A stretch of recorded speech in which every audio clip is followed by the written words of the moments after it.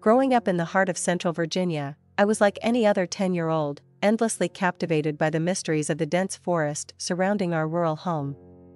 It was a place of enchantment, exploration, and a playground for kids like me. The story I'm about to share, however, is far from the idyllic adventures one might imagine in the woods. One sunny day, my best friend and I stumbled upon a hidden gem, a pristine creek, concealed within the labyrinth of deer trails crisscrossing the woods. This wasn't your average creek, it was a paradise waiting to be explored. The water was clear, cool, and devoid of the usual forest perils like copperheads and mosquitoes. It didn't take long for our youthful excitement to bubble over. We swam, laughed, and played until the sun began its descent. We had to return home, but we made plans to come back the next day, equipped with a picnic to savor a full day at our newfound haven. The following day, our adventure began with a picnic in the same spot we had left the creek. We were in high spirits, joking and playing as kids do. But little did we know, this was the calm before the storm. Our plan was to follow the same path into the woods and retrace our steps to the creek. However, as we ventured deeper into the forest, things took an eerie turn. The woods grew darker and colder, and an unsettling feeling crept over us. My friend kept glancing nervously behind us.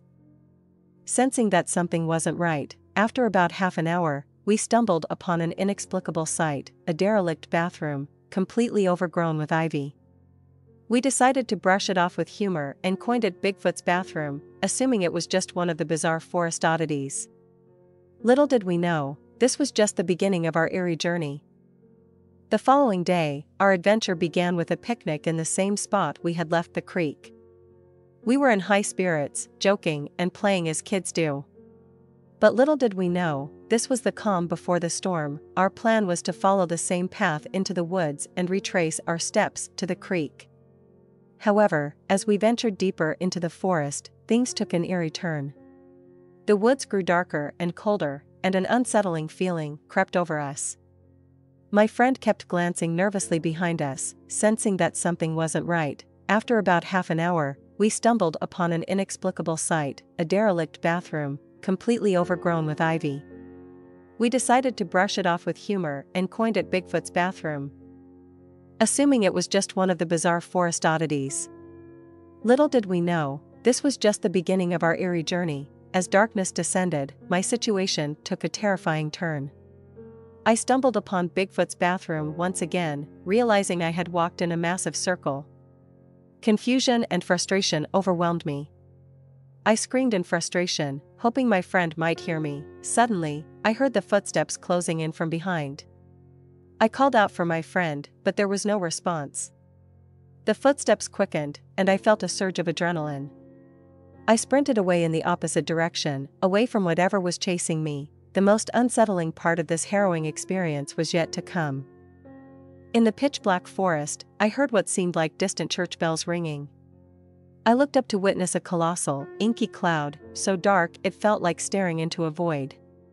The dark gray surroundings seemed to swirl and twist. The sound of the bells was deafening, emanating from a hole in the center of the cloud. The overwhelming dread I felt was indescribable. It was as if something beyond comprehension awaited within that ominous cloud. My instinct screamed at me to flee from the cloud, where I would vanish forever. I couldn't risk going towards the pursuing presence either. So, with a sharp turn, I ran in the opposite direction. Blindly racing through the woods, I crashed through branches, wheezing and stumbling in the dark.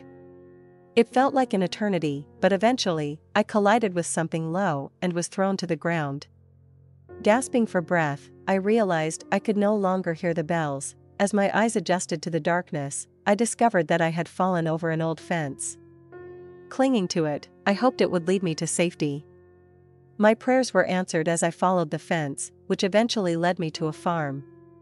I climbed a hill, and a kind farmer gave me a ride back home. It was well past 9 p.m. when I finally arrived home, battered, bruised, and covered in scratches. My friend had returned home shortly after our split and assumed I had too. My family, accustomed to my adventures, hadn't yet realized I was missing. I often wonder how long they would have waited to search for me had I not found that fence, and if it would have been too late. My childhood ordeal in the woods was a nightmarish experience that has stayed with me throughout my life. It serves as a stark reminder of the mysteries and dangers that can lurk in the heart of the wilderness, and the importance of staying vigilant, even in familiar surroundings. As we look back on such chilling stories, we can't help but wonder about the inexplicable events and entities that exist in the world, hidden just beyond our comprehension.